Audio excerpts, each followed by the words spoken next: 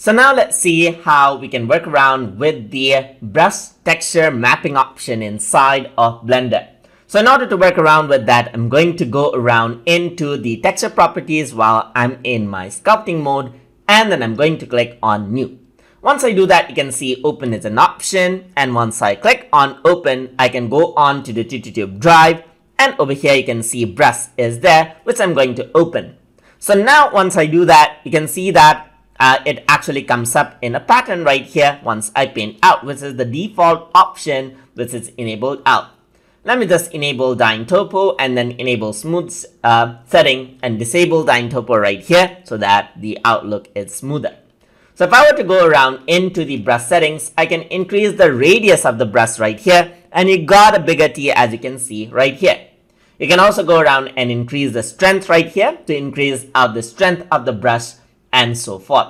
So you have many options, like you can subtract it out as you can see as well and so forth right here, subtract out from the brush instead of addition and so forth. You can go around onto the texture, and then here there's different options. So by default there's the mapping tiled option. If I were to go to view plane, then you can see that it actually works around like a brush right here. If I were to go around over here onto area plane, then you can see that it is more like an area right here. As I rotate around, it just projects out the shape onto it. Then you have 3D, which actually allows you to edit out the 3D planes right here and not this plane. So it actually just affects out the 3D planes over here. That is the areas which are actually pushed in, as you can see right there. Then there's a random right here, which applies the texture in a random pattern.